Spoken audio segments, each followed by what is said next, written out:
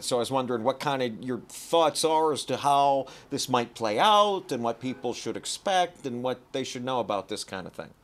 Yes, that's something that is, shaking the technology right now when it Yeah. comes to TikTok shops and small businesses that just started their business on TikTok, and now they depend all of their revenues from TikTok Oh, advertising. geez.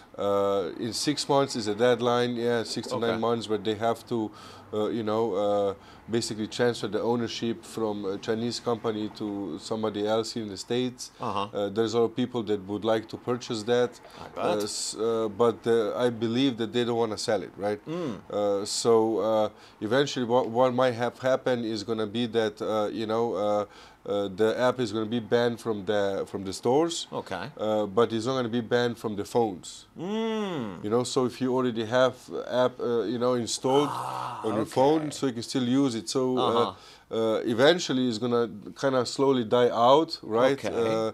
But for it's not gonna be the day of the ban. It's gonna be a Mm. slowly die I out see, sort of a. throughout the years.